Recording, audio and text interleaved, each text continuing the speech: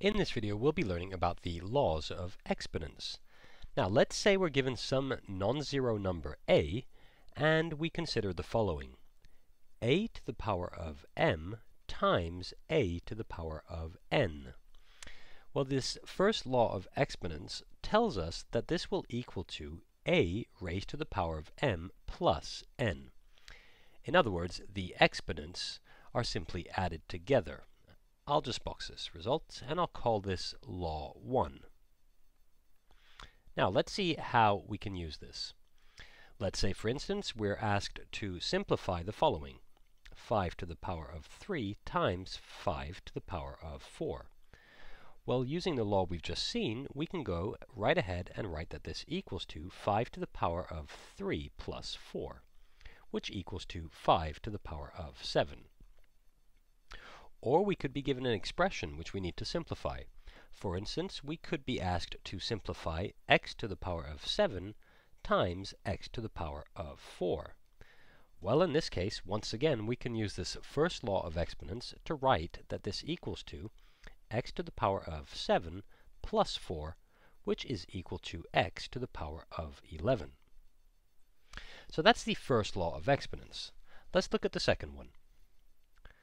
Let's say we're given a non-zero number a, and we're considering the following. A raised to the power of m divided by a to the power of n. Well, the second law of exponents tells us that this equals to a raised to the power of m minus n. And I'll just box this result as well. And I'll call this Law 2.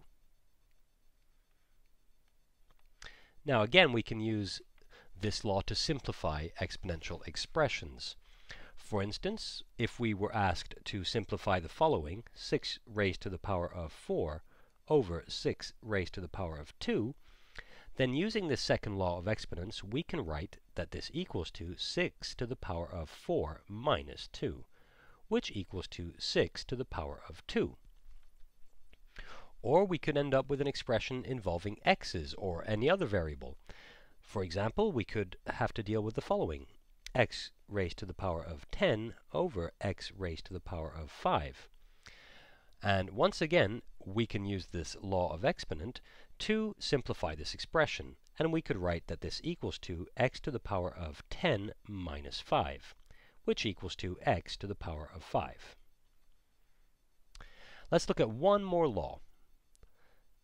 Let's say, again, we're dealing with a number a, and we consider the following.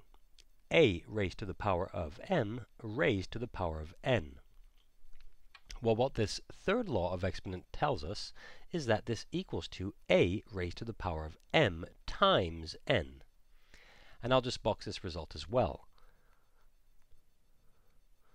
And this is Law 3. Now, let's see how we can use this to simplify exponential expressions. For example, we may be given the following.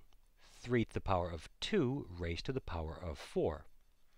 Well, using this third law of exponents, we can say that this equals to 3 to the power of 2 times 4, which equals to 3 to the power of 8. Or again, we could be given an expression involving x's and y's or any other variable. For instance, we could be given the following. Q raised to the power of 3 raised to the power of 5. Well, using this third law of exponents, we can state that this equals to q to the power of 3 times 5, which equals to q to the power of 15. Now, there's one more law I'm going to show you before we move on. A raised to the power of 0, where a is a non-zero number, will always equal to 1. And I'm going to go ahead and box that as well. Now, this is a special case. And the reason why I say this is because it's a very common mistake to think that a number raised to the power of 0 equals to 0. It isn't. A raised to the power of 0 will always equal to 1.